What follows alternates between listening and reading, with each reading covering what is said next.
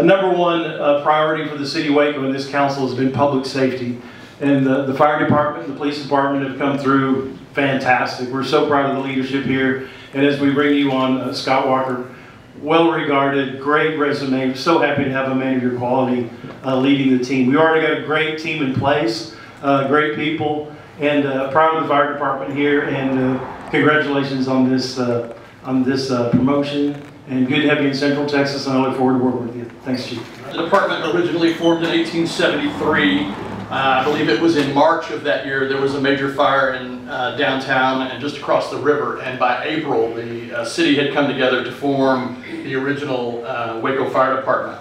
They moved to the department structure that we know now in 1917, and with a staff of just around 250 employees. It operates out of 13 fire stations and a 14th under construction to serve a more significant portion of Waco. Chief Walker joins us from the Phoenix Fire Department, where he worked for over 30 years. He worked his way through each rank from engineer to executive assistant fire chief. He was selected from a pool of 60 applicants.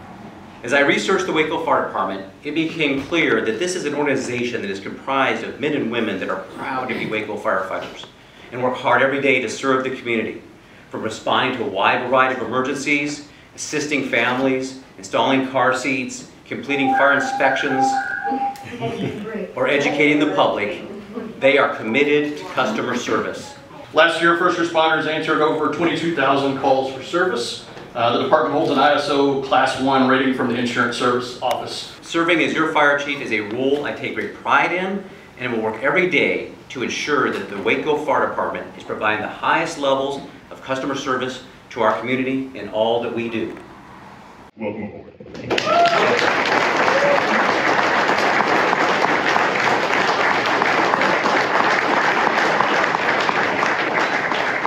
It was also clear that the residents, the mayor, the council members, and the city manager support the fire department in a significant way. This can be seen in the city's strategic plan goals, the support for new fire stations, new fire apparatus, and the frequent positive comments that I have heard and continue to hear today.